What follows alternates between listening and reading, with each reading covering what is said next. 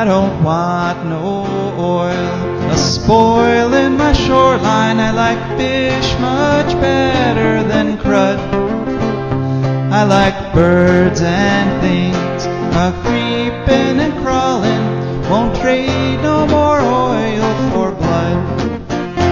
The sun done give us all we need. You on the internet, wherever and whenever you are. My name is Joe DeMare, and you have been lucky enough to tune into For a Green Future. For a Green Future is a show where we talk about ecology and the environment, and we like to do it with a little bit of humor, and we like to do it with an upbeat attitude, hence the name For a Green Future, because we do believe that we have a green future. We have a really good show lined up for you today. Today, the last show of 2020, which I know a lot of people are happy to see 2020 going away. But we have a really good show. Last week, you might have heard that I was talking a little bit about a movie called Radium Girls. And I was actually lucky enough this week to go ahead and get an interview with the directors of that movie. So we have a recording. We're gonna hear that in a little bit, probably about quarter after. But yeah, the first time on this, it's a first for the show where we actually get to interview some big time movie directors, which was kind of a thrill. It was very interesting. Let's see. So then, of course, after that, we will be hearing from our sponsors and patrons, our wonderful people and companies that make this show possible. Rebecca Wood will be joining us after the bottom of the hour. She's got some fascinating information about reindeer. And then we'll have our eco news and views, some big news on a lot of issues this week. And, of course, our final letter from the future. You know, if you're a regular listener, you know we've been getting letters from my great-great-granddaughter, Marie I, calling from the year 2300. And this is her last letter to us this time, so we're looking forward to that. We are on the air. I just got confirmation that you can actually hear me. And that's always good when you're on the radio and your audience can actually hear you. And we would like to hear you, too. So if you want to call in at any time during this hour at 866-240-1065, that's 866-240-1065, we would be happy to talk to you about any environmental news or topic.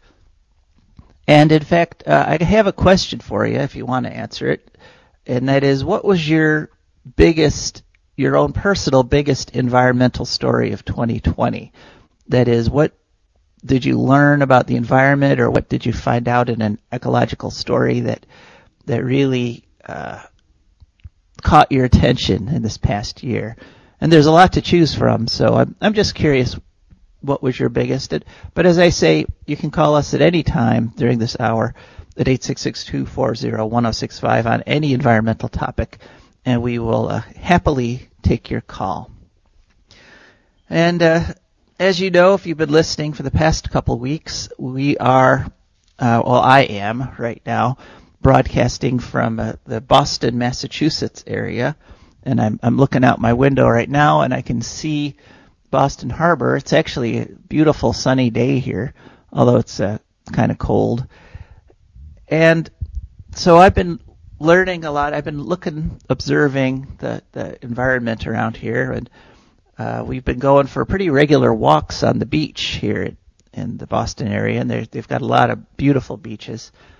And my wife and I found something on the beach which led me to find out some more environmental stuff that I did not know. And what we found this portion of a fish, and it was a really big piece of a fish, and it was cleanly cut at either end, so it was not natural. It wasn't like it had been bitten by a shark or something. It had been cut by a saw, because only humans make cuts that clean. And it was sort of the tail end of the fish, not including the tail itself, just that last little bit, and I couldn't figure out what kind of fish it was because it had this little row of fins that I was like, what kind of fish has that? And I didn't realize it, so I looked it up, and what we were seeing was a piece of a bluefin tuna. And bluefin tuna are these amazing animals. They're top predators in the ocean. They're equivalent roughly on a terrestrial ecosystem, on an Earth, a dry land ecosystem. They're kind of equivalent to wolves in that they hunt together as a pack, and nothing really preys on them, but they eat a wide variety of stuff, including things like fish and squid and shellfish and even plankton. But it turns out that, and they can grow to be 14 feet long and about 2,000 pounds. So the fish I saw, the part of the fish we saw, wasn't an adult fish. And it takes them a number of years, something like 8 years, before they can start reproducing. The fish we saw wasn't anywhere near 14. The section that was probably about a 4 or 5 foot bluefin tuna, which is really a young tuna. And they can also swim up to 40 miles an hour, which is just an incredible rate of speed. I guess in that little row of fins that I saw that confused me so much, they could actually retract those when they want to go really fast. And one more fact about bluefin tuna, they are warm-blooded, like us. I mean, we all learned in biology class that fish are cold-blooded. Well, not tuna. Tuna are actually a warm-blooded fish, which is very unusual. So they're this cool, unique kind of fish. And, in the research, when I was trying to figure out what kind of fish this was, and once I found out it was a bluefin tuna, I realized that this is actually something we all need to know about, because bluefin tuna are in the process of being hunted to extinction, unfortunately. There was a big brouhaha a number of years ago, and they started regulating the fishing, quote-unquote, regulating the fishing. But the fishing regulation under the Trump administration, as you may well imagine, looks an awful lot like deregulation. I mean, what they did is they did set pound limits on the number of tuna that can be taken. But there's two big problems with that. And the biggest thing that they say, Atlantic bluefin tuna is a smart seafood choice because it is sustainably managed under a rebuilding program that allows limited harvest by U.S. fishermen, which sounds great. Except right underneath that, then they say population level. The population level is unknown for bluefin tuna in the Western Atlantic. So you can't regulate a species effectively if you have no idea how many of them are left. And one thing that the Trump administration did in 2020 that I actually missed, I'm sorry I didn't report this earlier, but scientists following the tuna figured out that they do all their spawning in this one little section of the Gulf of Mexico. And so as of 2015, they said no more fishing for tuna in that section of Gulf of Mexico. In fact, no more fishing in that section in order to ensure the survival of the species. And there was anecdotal evidence that's not firm scientific evidence, but anecdotal evidence that the population started growing again after they banned fishing in the spawning area from 2015 until this year. And then the Trump administration said, wait, a rebounding wild population? We can't have that. So they opened the area to fishing again. So bluefin tuna, even though there's an international organization which is supposed to be regulating it, and unfortunately they only listen to the tuna fishing industry when they set their numbers, and even though there's a federal government agency, an OAA, which is supposed to be regulating fishing, they are taking wild guesses at how many fish there are, and pretty much every independent organization, every environmental organization that has fish biologists on it are saying we're taking way too much. We're going to crash the species. These numbers are wrong. So this is kind of similar to what we had back with the buffalo in Yellowstone. We were talking about that a few weeks ago, where the federal agency charged with protecting the species is actually setting limits that eliminate the species. And one other aspect of it that isn't talked about is that there's an illegal catch. There's the black market, because the bluefin tuna have become so rare that they have become incredibly expensive. The fish, especially sushi restaurants, pay incredible amounts of money for individual fish, hundreds of thousands of dollars per fish. And so there's a black market, and that's estimated, again a guess, to be twice what the legal catch is. And so it's not looking good for the bluefin tuna. So if you see it anywhere, if you see bluefin tuna for sale, don't buy it, and harangue whoever's trying to sell it to you, because it's not, despite the assurances of the agencies which are supposed to be protecting it, it's actually being fished into extinction. And so this all worked back to the explanation for what we saw there on the beach here in Massachusetts. And what happens is the regulation that there is based strictly on the number of pounds of tuna taken. And this section of the tuna that was cut is mostly backbone, and not a lot of actual tuna meat on it. And so what happens is that if you're fishing for tuna and you want to catch as many tuna as you can with as much pounds of tuna meat on it, if you discard this little section in the back, now what's left is mostly meat. And so that's what happens is more actual tuna get taken because the limit is based on pounds of fish taken. And so sad situation with a fantastic species which must not be allowed to perish from the North Atlantic, or the Atlantic Ocean. Yeah, the ones that are spawning in the Gulf are the ones that are feeding off the coast of Massachusetts here. They swim incredible amounts. So government regulation gone awry, but this is what happens when you allow the exploitive industry to set the rules. And this is not the first time in American history by any means where that experiment has been tried and is failing and has failed. I mean, over and over again, whenever an industry gets its hands on and gets control of a regulatory agency, immediately whatever problems the agency was created there to stop, those problems show up and start affecting things. And with fish and with the tuna, it's crashing of the population. The agencies were supposed to prevent the crash. Now the crash is happening. But we have lots of historical examples. And as you recall, last week I was talking about a new movie that's out called Radium Girls.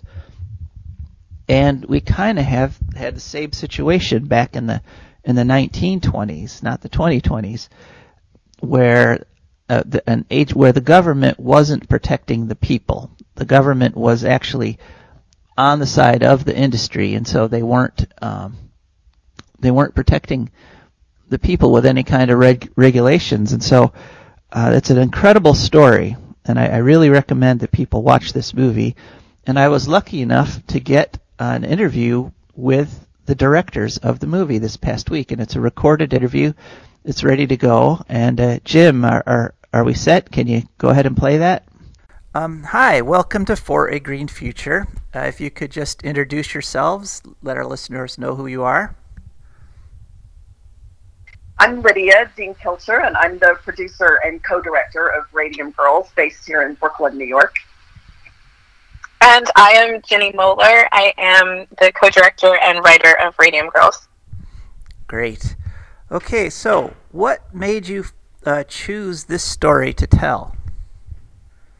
Well, this is Ginny. Back in 2012, I was working as an archival researcher on a documentary about the Manhattan Project, and in the course of my research, I stumbled across a obscure reference to the Radium Girls, and it was referred to as they said we all remembered the tragic dial painters of World War I.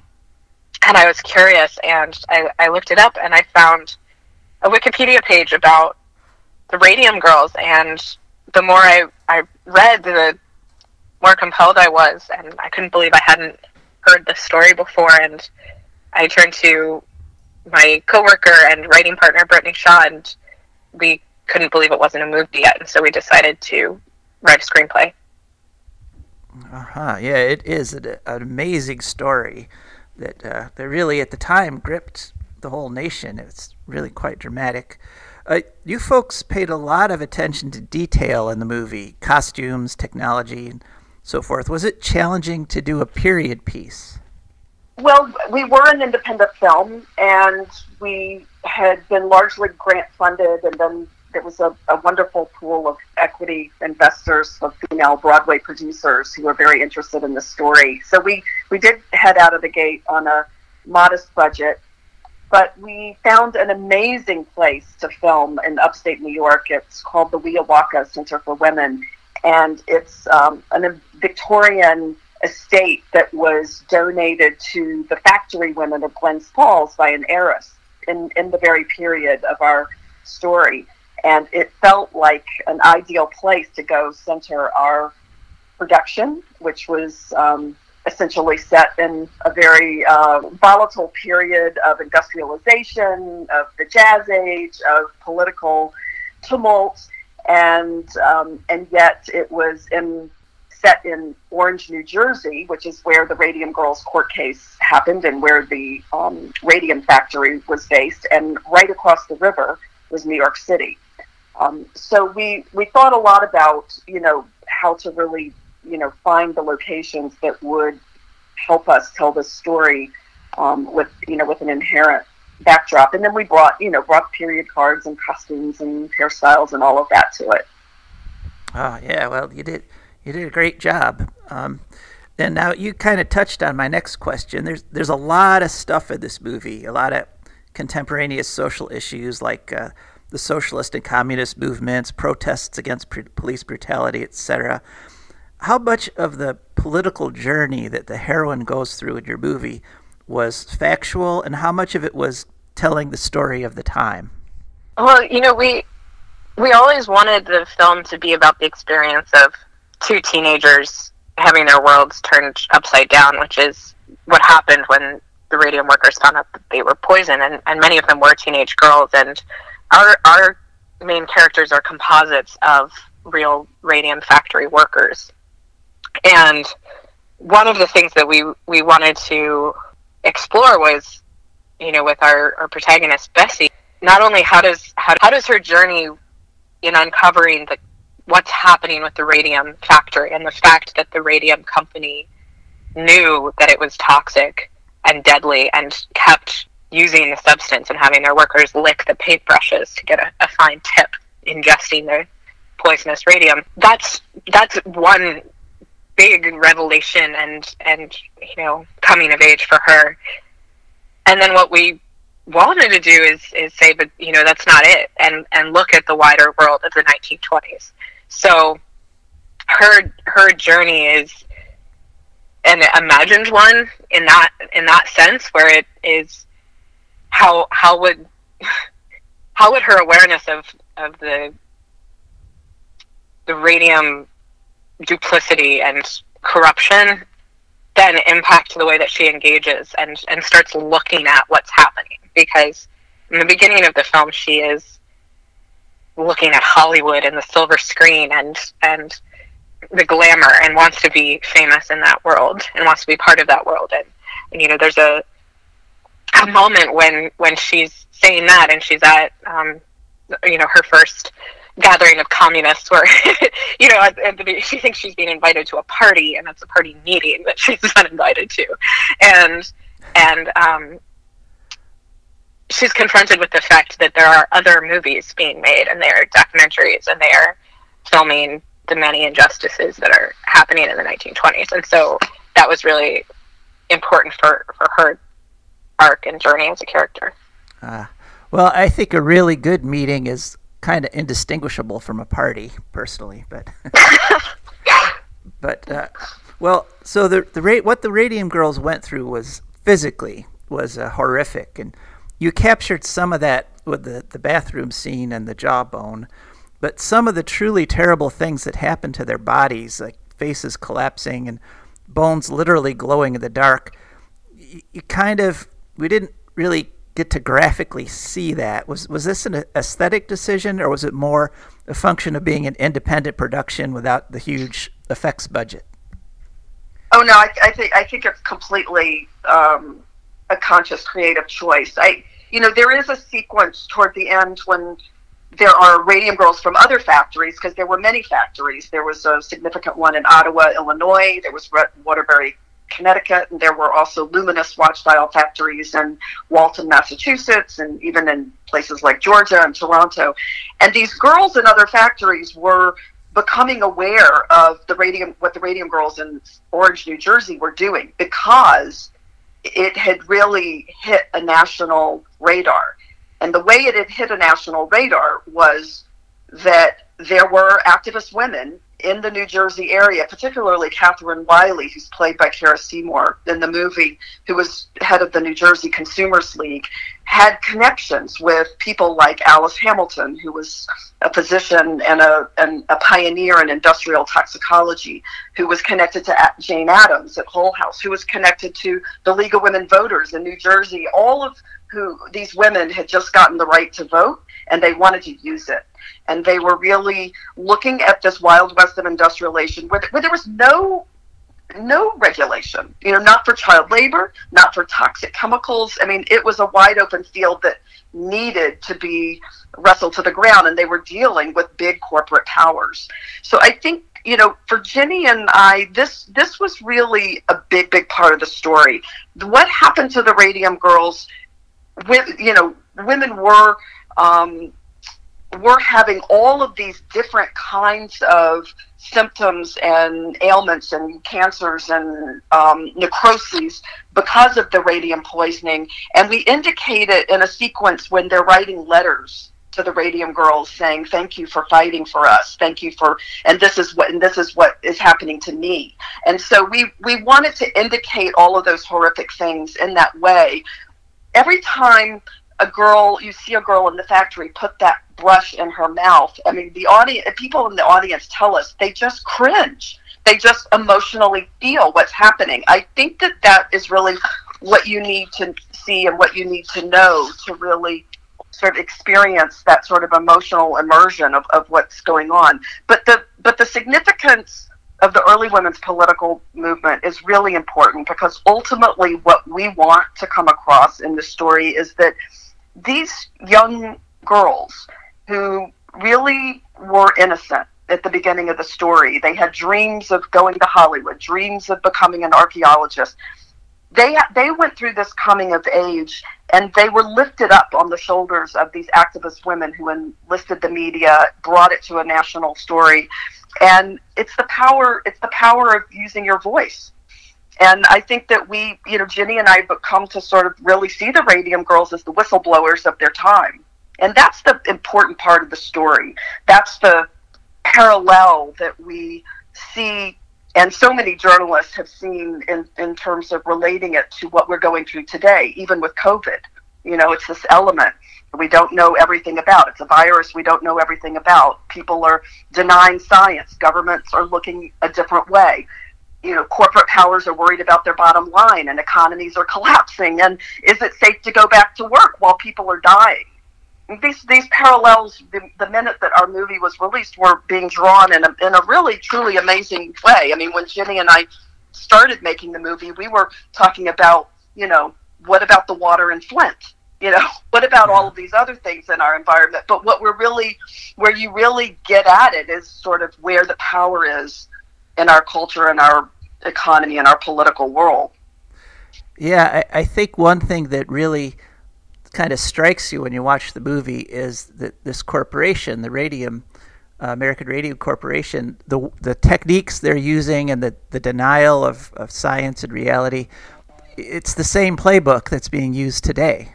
Yeah, no, it's true. It's we've done a couple of panels and talks with Elizabeth Sutherland, who was for 30 years was a senior official in the EPA, and she said that a lot of people look toward Big Tobacco as the playbook. But she said Radium Girls really was their playbook that Big Tobacco used, and it's this way of misleading the public away from things that are very dangerous to your health. Yeah. Well, you kind of hit my next question, which was what do you hope people gain from watching this movie? Do you want to take a shot at that question? Like Ginny, you always say it best. Oh well. I mean, I think that the film is more relevant to today than I would hope. I think it says a lot about what does it mean to trust.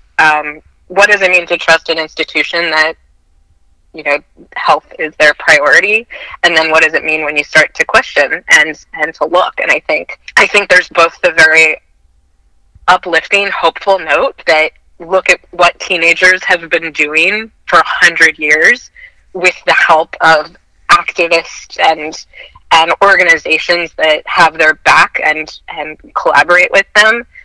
Teenage girls are an incredibly powerful force in advocating for their lives and for social good. And at the same time, question where the research is coming from, where corporate funded research is coming from. The doctor who was providing the radium company with research that said radium was not harmful was also doing research for Big Tobacco, was also doing research for leaded gasoline, which at the time was poisoning workers as well in the 1920s. And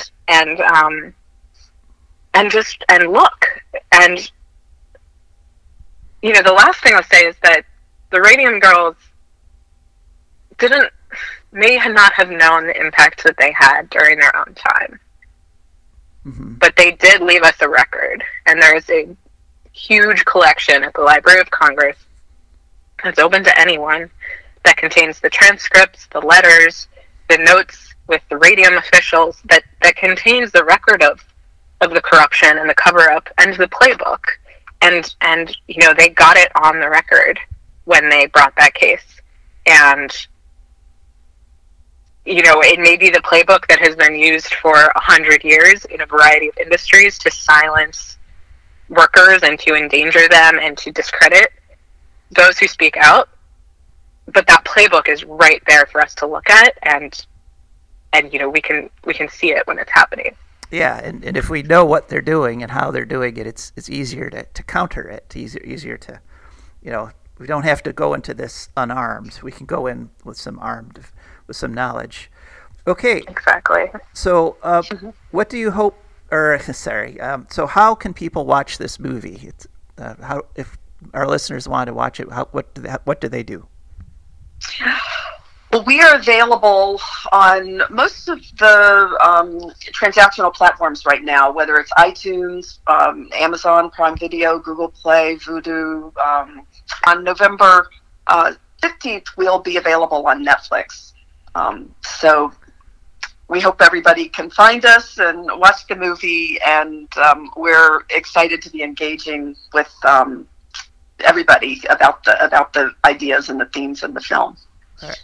All right, that's great. Oh, you said November 15th. Do you mean January? No, January 15th for Netflix, but right now we're available on Amazon Prime and Apple TV and iTunes. All right, wonderful. Well, thank you both so much. Thank you, folks, for listening. And I kind of got a thrill interviewing big-time Hollywood, well, not Hollywood, but big-time independent movie directors for the show. And that's one of the pleasures of doing this show, is being able to interview a lot of really cool people. And you could tell that they really cared about the subject when they made this movie. And so I'd recommend watching it, and just keeping in mind that the Radium Girls fought some battles that are they're fighting. Those battles still benefit us today, even though radium itself wasn't outlawed until the mid-'70s. They kept using it, but eventually the girls got everything they wanted, which was not just some health care for themselves because they were having these terrible health problems, but also the eventual closure of the radium industry, which was healthy, which is good for the rest of us. Okay, and so now it's something that's good for the show. On to our sponsors and patrons. For a Green Future is brought to you by the Wood County Park District. The Wood County Park District is a natural resources conservation agency. They protect natural spaces, maintain quality green spaces, and provide engaging programming that teaches people to love and respect nature. They restore wildlife habitats, and they lead us on outdoor adventures. Wood County Parks protects natural spaces in Wood County for all to enjoy, from 8 a.m. to 30 minutes past sunset every single day of the year, which means today you could actually get out and go to a Wood County Park today. If you want to find out what they're doing, if you want more information, you can call them at 419-353-1897. That's 419-353-1897. They have a website which has a lot of cool stuff on it, which is wcparks.org. And they have an even cooler app, which you go to any app store and search for WC Parks. And, of course, they're also on Facebook and other social media platforms. That's the Wood County Park District. And we are also brought to you by our patrons. And patrons are people who've gone to patreon.com. It's Patreon. And then they searched for a Green Future, and our page popped up there. And there's some nice pictures at the different levels that you can join at. And they chose the level that was suitable to their budget, and every month, painlessly, a little bit comes out of their checking account and comes over to us, and that's what allows us to keep bringing you this show every week. And I think, it's a good show. I think it's a valuable show because we do talk about stuff that nobody else talks about, and one of those things we might be talking about that very shortly with my co-host, Rebecca. Rebecca Wood, have you joined us? I have. Yay. And I have a correction from last week, by the way, when we can work it in. Ooh, well, or let's 2 work weeks it ago. in now. Sure, let's bet you. Okay. Since you work, yeah. Remember, we were talking about poinsettias and how their Nahuatl name is Quetzalcoatl, and Xochitl means flower. Well, I found out that Quetla actually means in the Nahuatl language, poop. The Aztecs had a very favorable opinion of poop. It made things grow. They thought that was great. So their king, their emperor was actually, one of his nicknames was the Poop Lord, and they referred to comets as star poop. And I see. and that's why those little sort of blobby caterpillars that they like to eat were also called, turds. Right. So if Aztec calls you a poop head, that's actually a compliment then. Yes, totally. Okay. Yeah. Right. So now we know. Well, thanks for that correction. Little translation trouble there. All right. America needs to know. But I think you have another holiday-ish kind of thing to talk about, don't you? I do. I want to talk about reindeer, and so I looked them up, and I immediately discovered that they're the same thing as caribou, which made me feel stupid.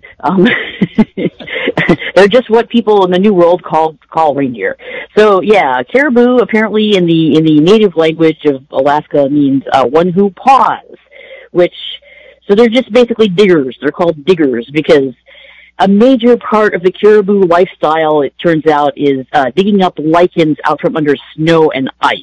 This is why, for example, they can smell lichens from 5 feet under snow, and they have these big sort of wide shovel feet, which they use to dig and also to swim with. Because if you are and 4-chambered stomach, so they can process them, because lichens are kind of on the tough side.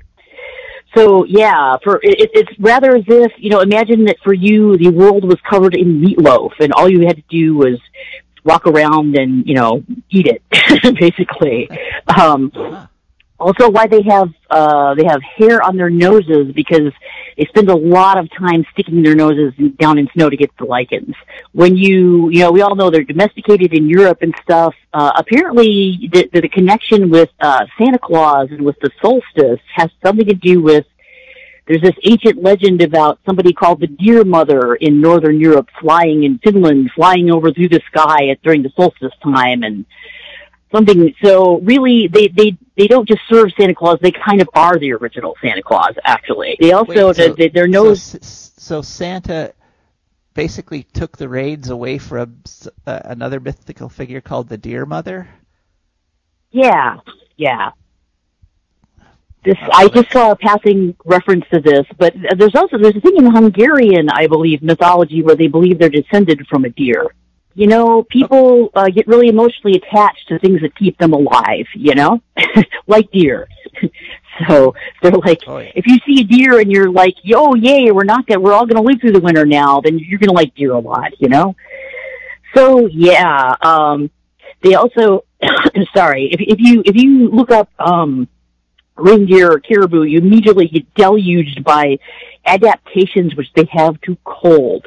They are super duper adapted to cold. For one thing, you notice they look more squat and powerful if you look at a picture of one, and not all sort of pretty and graceful like ballet dancers like other deer, because they need to have really compact surface so that they're not losing a lot of heat. They're completely covered with hair from their toes to their noses. So, all those pictures you see, like funny videos of deers getting into houses and things and, skittering around and falling down on tile and hardwood floors. Well, that would not be a problem if a caribou got into your house, because the hair on its hooves acts as traction. I should probably mention that there are a few other reasons, even though that won't be an issue, why you should not invite a reindeer into your house. Well, they're kind of good as livestock, but they do not make good pets, one hears. So keep them out of doors. They have extra chambers in their nose to warm up the air before it gets to their lungs and does damage there. So yeah, generally speaking, Rudolph's nose was actually kind of magical. It may not have closed bread, but it did a lot for Rudolph. It stayed warm when he was digging up lichens and all that stuff. It protected his lungs. They also have a special coat. Their fur is specially made with hollow hairs, so that a caribou can lie down in snow and just have a little nap for itself and not get wet at all, because it's so well insulated it doesn't melt the snow underneath it. Generally speaking, they're circumpolar. There's sedentary, even domesticated populations of reindeer, herds, I guess you would call those.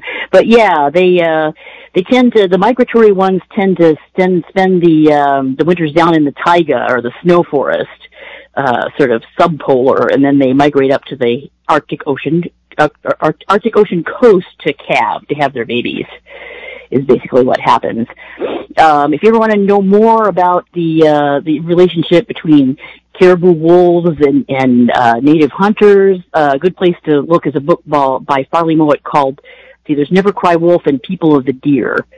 And one of the things in Never Cry Wolf, he gets sent up there by the Canadian government to find out if those bad wolves are killing off all the caribou, so there's not enough for hunters. Hunters need to have the caribou, and he goes up there, and it turns out, no, the mighty noble wolves he is studying are basically living on bunnies and rodents, with the occasionally very weak or sick caribou calf. That's about all they can manage.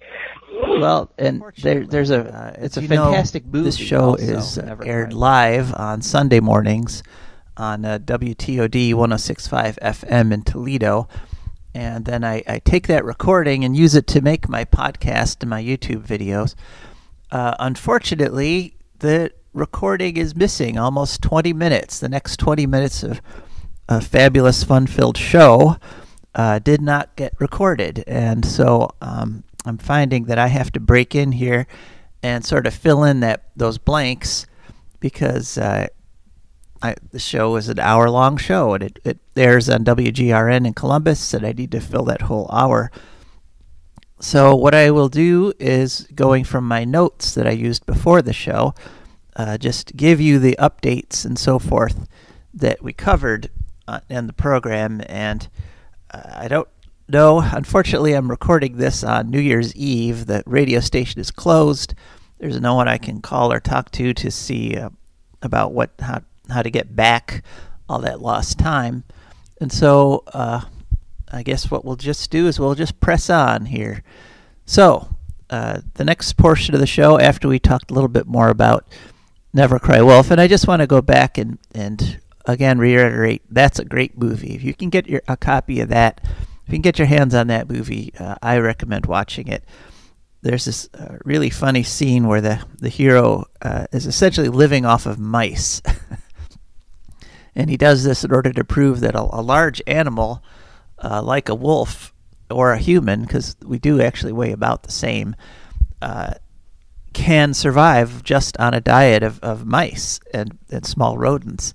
And so it's a pretty funny scene. I'm not going to go into all the details of it, but the reaction of the Native Americans who live in that region when they find out he's living on just on eating mice is classic, actually. So, but on to news and eco news and information. So the first thing I want to cover is a legislative update. And the year had ended for the Ohio legislature, and they didn't do two bad things, or they didn't do two really bad things, and they just let stand the really, really bad thing that was already there. So specifically, we've been following a whole bunch of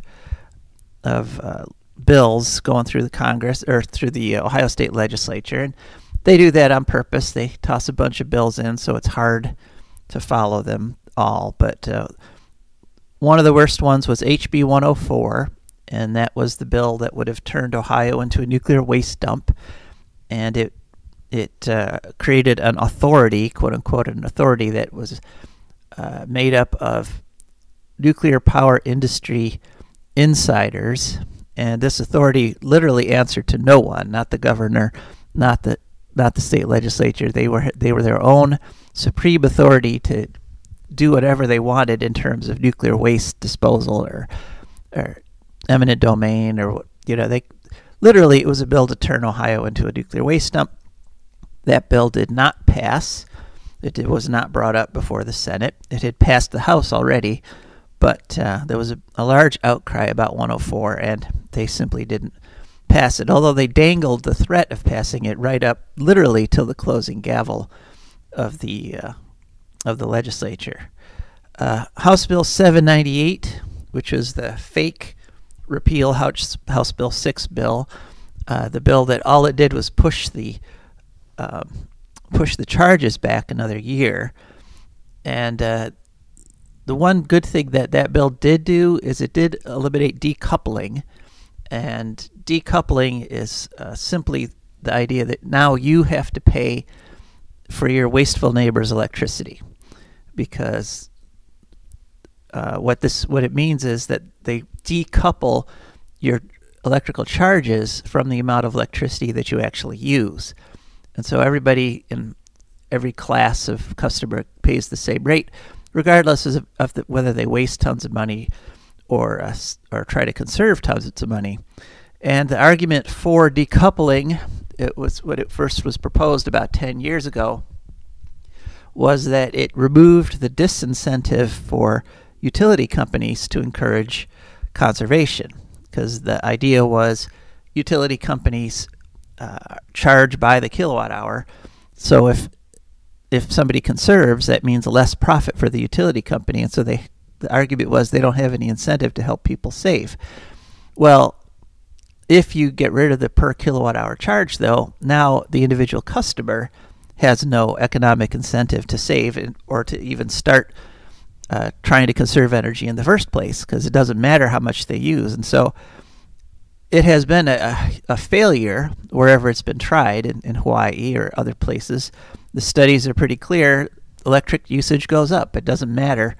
And funny that utilities never get around to really helping people conserve. They never really get serious about their conservation programs because they still cost them money, even though they don't.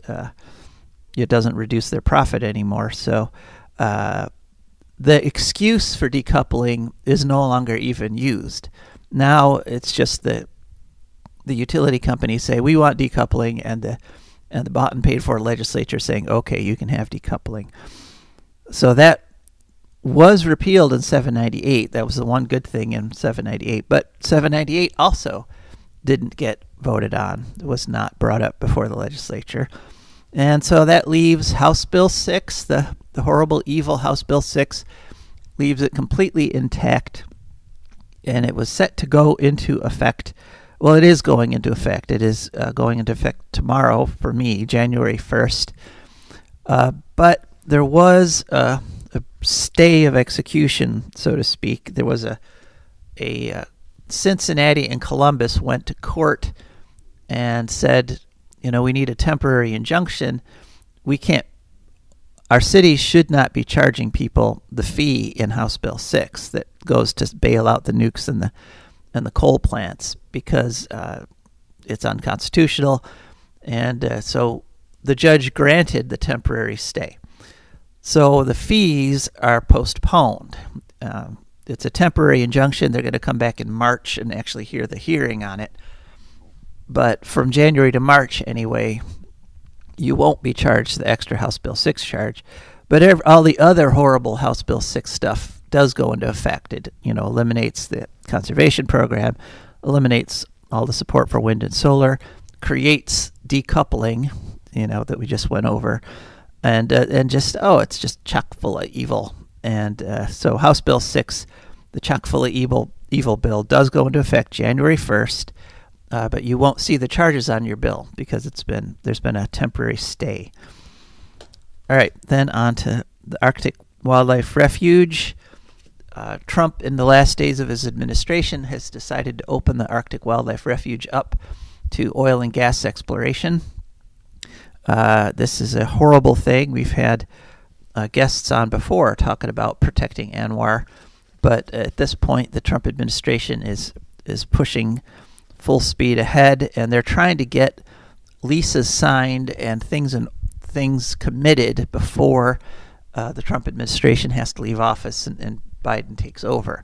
So we'll see if there's any success at that. Okay, NASA has released a report. They're saying 2020 was the hottest year on record, and it's pretty terrible record for us to have. It's not a record we want to keep breaking. Now, NOAA, the National Oceanic and Atmospheric Administration, they're claiming it's only the second hottest on record.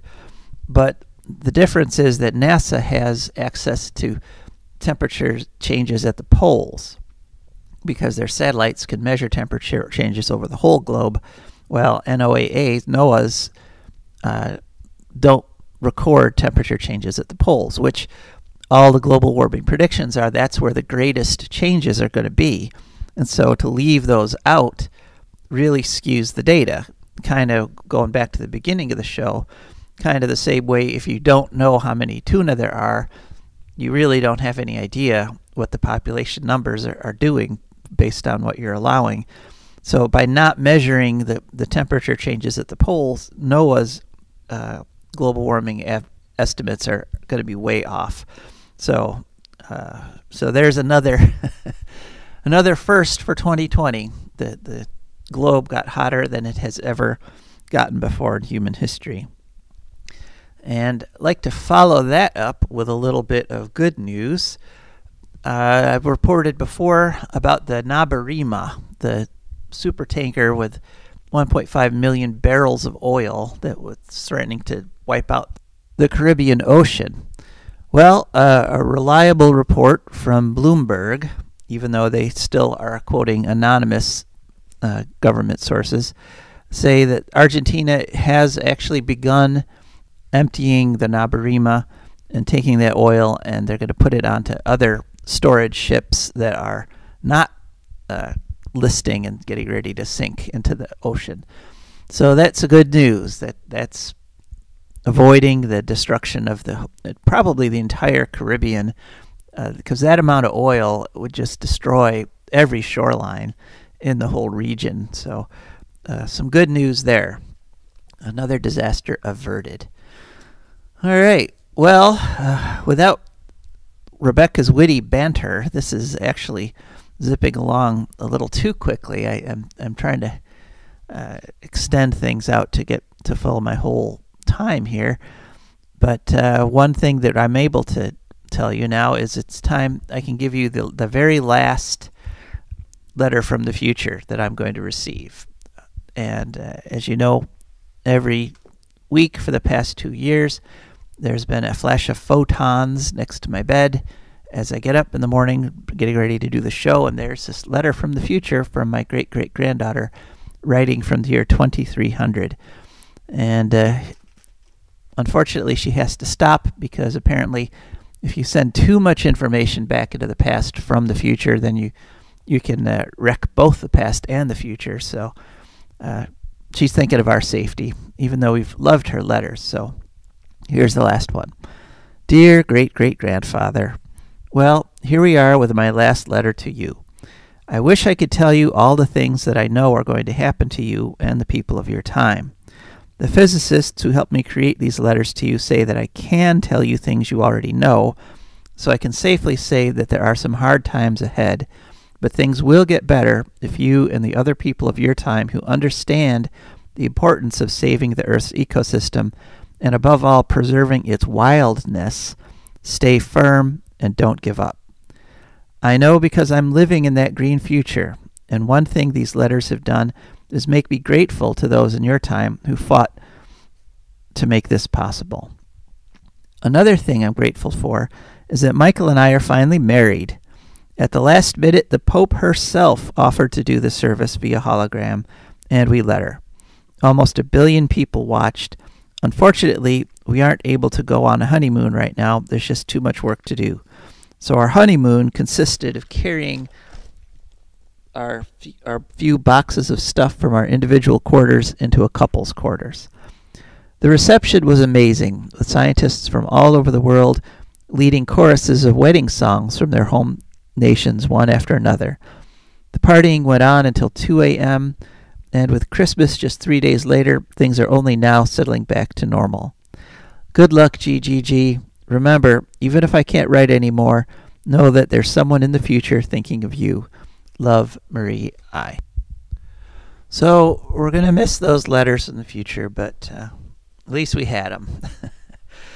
So one more thing I wanted to talk about on this week's show, and that is some news. There was an article in physics, or PHYS, phys.org, and it was on December 24th.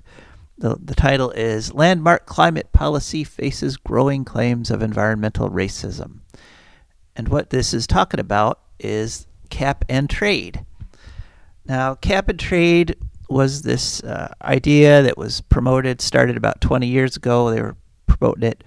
And the idea is that you take a pollutant, any pollutant, but specifically carbon dioxide, and you set a limit on how much you get to produce, an overall limit, and you give the people that are already doing this pollution, you give them a certain number of credits that allow them to make the pollution.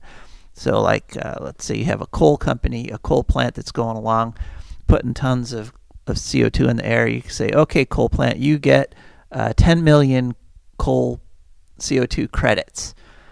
And the idea is you give everybody who's polluting these credits, and then you slowly ramp down the total number that you're allowed to sell, or that you're allowed to produce.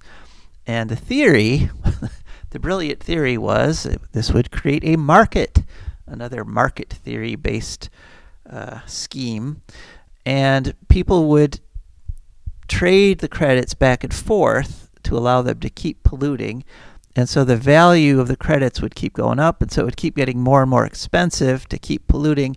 And so eventually the polluters would just stop and say, you know what, I guess we'll go ahead and put in some pollution control equipment after all. Well, it's pretty clear based on California's experience that it doesn't work. What happens is, and when it first started, everybody was all gung-ho and like, oh, let's buy credits. And so you had this weird situation where like high school environmental groups were paying the Koch brothers for some of their carbon dioxide credits, and the idea was that they would retire the credits, and so that carbon would never get put into the air. Well, what ended up happening is that the most polluting businesses and companies simply bought credits from everybody else, and the price of the credits never went up because one thing markets are certainly subject to is manipulation. And since the trading was all being done between all these polluting industries, they just sort of got together and said, let's just sort of keep the price down. And so the cost never went up, and so it became much cheaper to simply buy credits than to stop polluting or to put in pollution control equipment. And what happened is in the areas with the dirtiest plants, the air actually got worse because now they were able to buy more credits and put more pollution into the air than before. And those almost all happen to be in areas that have minority populations, poor, disenfranchised people who can't afford to live anywhere except next to a refinery or a coal plant. And the air quality for those people actually got worse. And also they bought ahead, so they, new credits were issued every year. So they would bank them up and they would buy them from other people and they would store them. And so pretty soon the dirtiest plants were able to just sort of sit on their credits and be able to put as much carbon as they wanted into the air for the next 10 or 15 years. So it's a big failure. What works and what has worked over and over again is just direct regulation. That is the government simply saying, okay, you can't emit any more than this, and you have to wind it down and not emit anything by this date, and we're going to enforce it. We're going to measure it and enforce it. And that actually works. That works. That's worked with many, many different kinds of toxic pollution. It's the reason our rivers no longer catch fire. It's the reason people aren't dropping dead in the streets the way they do in some other places like Mumbai and cities of that sort. So cap and trade was a gimmick from the beginning, and a lot of us environmentalists realized that and said that, but it was being pushed by some pretty big names. Like Al Gore was really big on a cap and trade. But 20 years later, looking back, analyzing it, it's a failure. Okay, well that covers all my notes from what we talked about. Of course, without Rebecca here, the wittiness level drops considerably. But it is New Year's Eve, and so I guess I'll take the last few minutes we've got here to just say a little bit about 2020 and some hopes for 2021. And one good thing about 2020 is a lot of the worst things that were attempted were actually blocked, either in the courts or in the case of House Bill 104 in the legislatures. A lot of the very worst things were blocked. Unfortunately, a lot of the really bad things went ahead, like delisting wolves as endangered species. The basic line is, the basic thing I want to convey is don't give up. 2021 is going to be better if we all fight to save the earth and the environment, and don't give up. So that's Joe DeMare.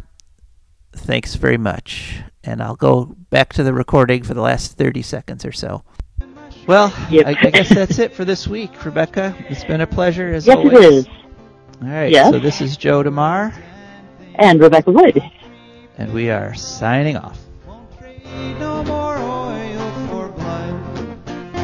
The sun done give us all we need to make this country run.